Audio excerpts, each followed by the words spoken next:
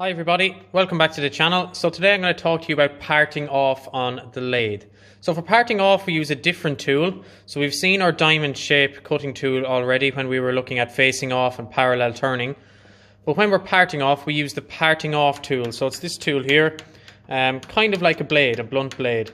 We've got a tungsten carbide tip here that actually does the cutting.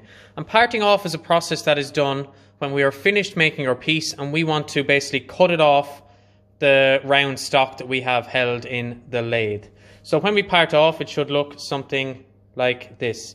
You should always leave a little bit extra to part off because you're going to have to face off the back edge.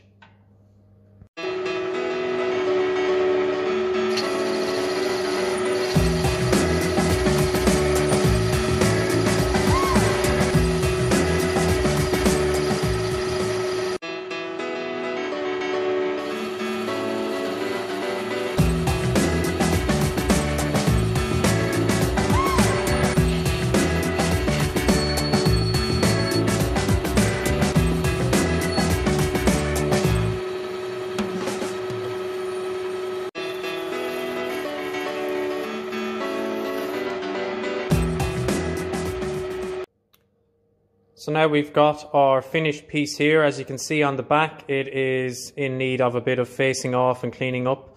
But that's parting off now. Thanks for watching everybody, and I will see you in the next video.